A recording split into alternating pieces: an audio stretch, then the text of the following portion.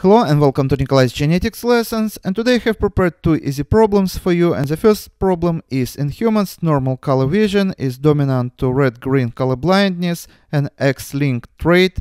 Two parents produce daughters who are all carriers and sons who are all normal.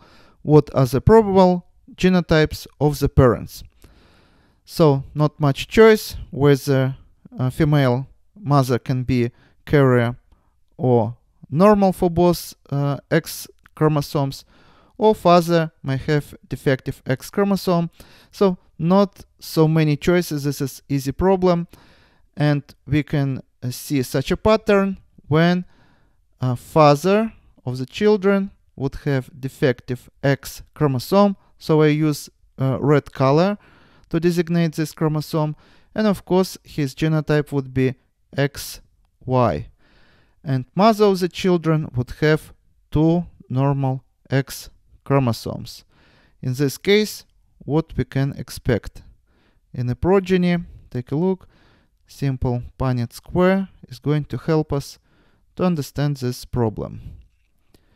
So in the progeny, we expect that here daughter would inherit defective X chromosome from the father side and normal X chromosome from the mother side.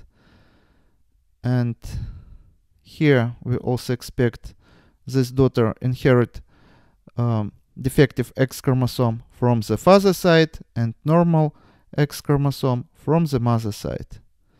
And all the sons are going to get normal X chromosome from the mother side and normal Y chromosome from the father side. And as you see, in this family, all children are going to be phenotypically normal. Sons are all going to be normal. Daughters also would have normal vision, but would be carriers.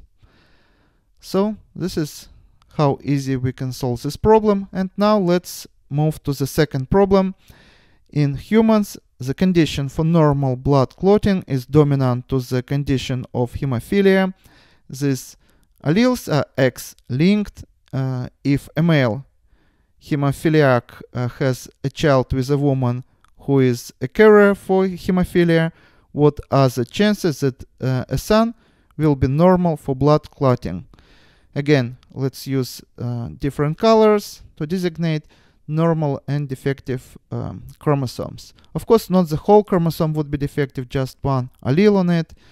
So we know that father is hemophiliac, so we use red X to designate this defective chromosome, and normal Y.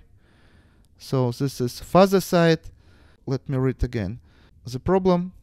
These alleles are X-linked. If a male hemophiliac has a child with a woman who is a carrier, so woman is a carrier, so also has this defective allele on one of the chromosomes. So her genotype would be as follows.